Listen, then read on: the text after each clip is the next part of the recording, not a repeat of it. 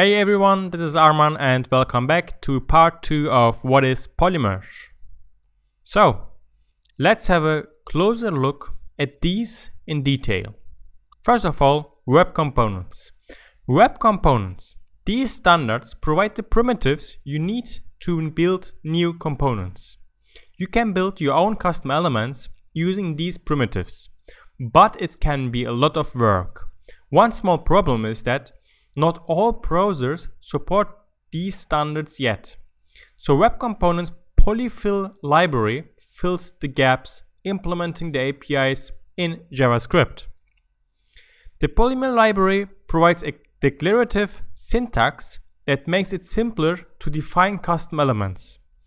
It adds features like templating, two-way data binding, and property observation to help you build powerful, reusable elements with less code. We will see all of these in detail in the future lectures. In short, if you want to build your custom elements, this is the library you want to use.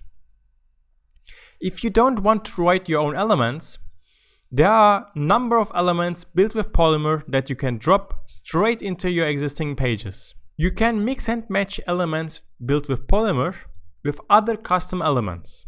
And of course, you can use elements built by other developers. Let's recap. Polymer is a library to build web components. It makes it faster and easier to build web components which you can use everywhere. Keep in mind that Polymer is not a framework. Web component primitives is not a framework. The advantage of the Polymer library is that if you build web components with Polymer, you can use these with other frameworks. Now, the existing web platform is the basis of all web apps today. This is the picture of how web apps are built today. But now it is more capable because we have this new layer of web components. And these components form a new ecosystem on top of which apps and frameworks exist. So when you build an app, you have a whole new set of building blocks to choose from. In this way, we will have extended our HTML vocabulary. For every problem you're gonna have as a developer, there is or will be an element. And if there isn't an element, you can use Polymer to build your own so that all the developers after you don't have to.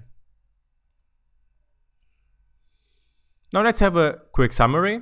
We defined the problem we have with nowadays HTML. One of them is the lack of expression, and the second one is the limited set of elements we can use today. Our solution is to build custom elements using web component primitives. One technology which provides simple custom element implementation and also new sets of custom elements to use is Polymer. Lastly, we had a look at what these are.